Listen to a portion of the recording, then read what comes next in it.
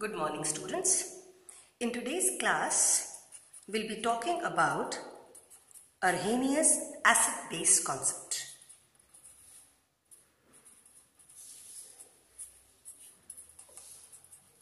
Now, this Arrhenius acid-base concept is a proton donor is called as an acid and in water.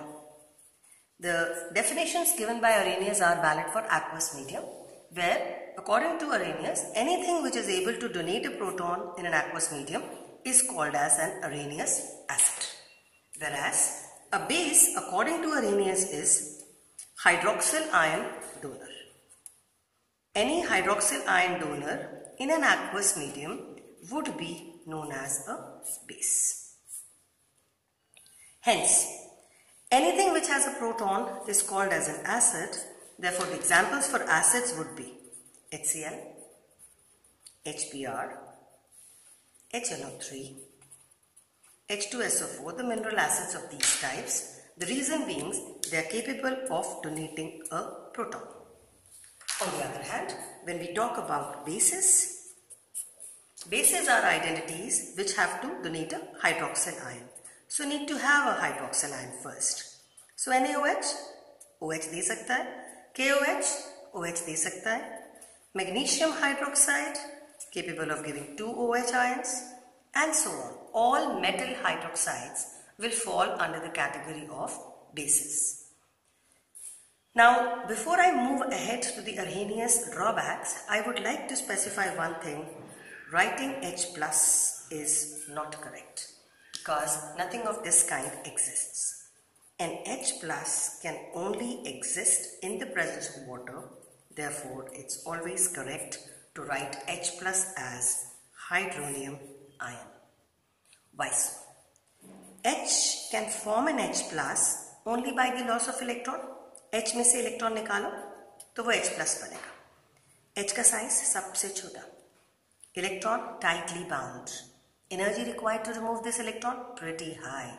Therefore, electron निकालना बहुत मुश्किल है.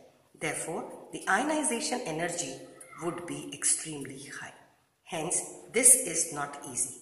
But if the same thing happens in the presence of water,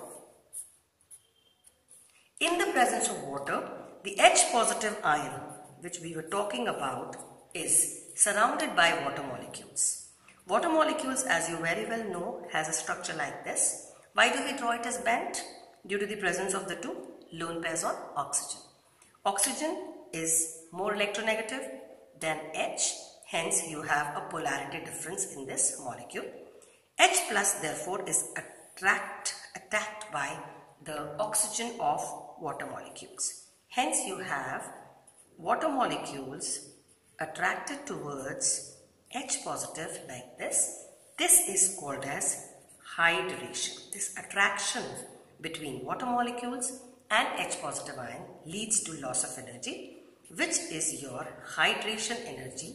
This value is always negative and this is also high. Since this hydration energy is much higher than the ionization energy, the removal of electron can happen in the presence of water. So, the proton can only exist in the presence of water. Hence, it is correct to write hydronium ion and not H positive. So, this hydronium ion is equivalent to H positive, as the formation would only happen in the presence of water. What does water do? Water provides the energy which is required to remove this electron from hydrogen to lead the formation of an H positive in water. Now, the drawback. Firstly, it is only for aqueous medium. And secondly, Arrhenius could not explain the basicity of ammonia molecule. According to Arrhenius, base has to have an OH minus release. Ammonia, as you can see, does not have any OH ion in it to be released.